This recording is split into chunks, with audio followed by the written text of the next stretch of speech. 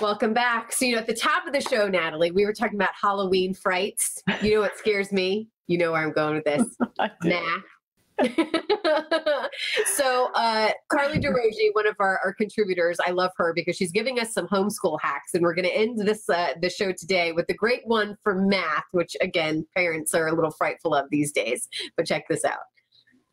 Hi friends, yes, I am back today to teach you another math trick, this time focusing on the multiplication of facts using nines. This is one of my favorite math tricks that will really help your child think through the multiplication of their nines tables. So here's how it works. Grab a piece of paper, have your child write down all of their facts starting with 9 times 1 all the way to 9 times 9. Then you're going to fill them in on our first trick. When you multiply 9 times a number or a number times 9, the first digit in your answer will always be a number 1 smaller than the number that is being multiplied by 9. Sounds a little confusing when I say it, not confusing when you see it. So let's watch this. 9 times 1. So we're going to do a line for each digit in our answer.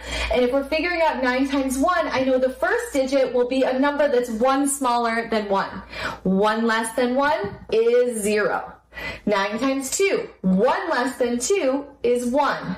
9 times 3, 1 less than 3 is 2.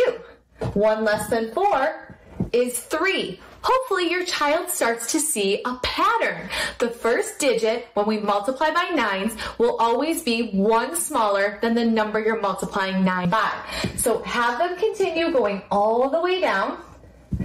Fill everything in, and then take a look at this pattern and talk about why this helps you. If you're really stuck on a problem and it's 9 times something or something times 9, you can eliminate a lot of choices for your answers. You know that 9 times 4 will be 30 something.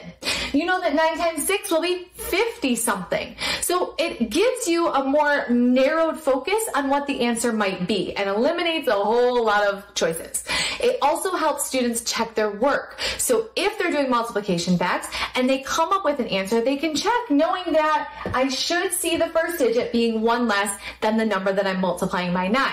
Now combine this with my next tip and you have this all figured out. When we're multiplying by 9, the 2 digits in the answer added together make a total of 9. How cool is that? So what number goes with 0 to make a total of 9? 9. What number goes with 1 to make a total of 9 if I'm adding them together? Your child should know if they've reached multiplication, they should know their addition facts. They should know 8 plus 1 is 9. So once I put the 8 there, I know 9 times 2 is 18. What number goes with 2 to make 9? 7 and 2 makes 9, so 9 times 3 is 27. We can continue doing this all the way down.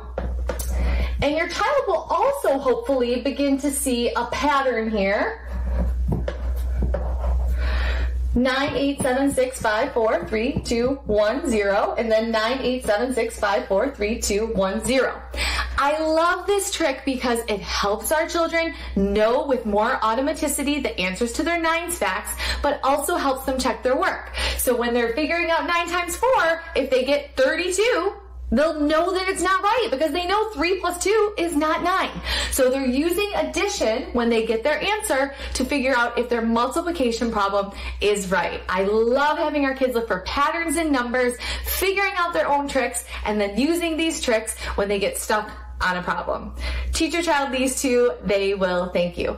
For more teaching tips, you can head to my Instagram @HelloCapitalM or to my website, HelloCapitalM.com.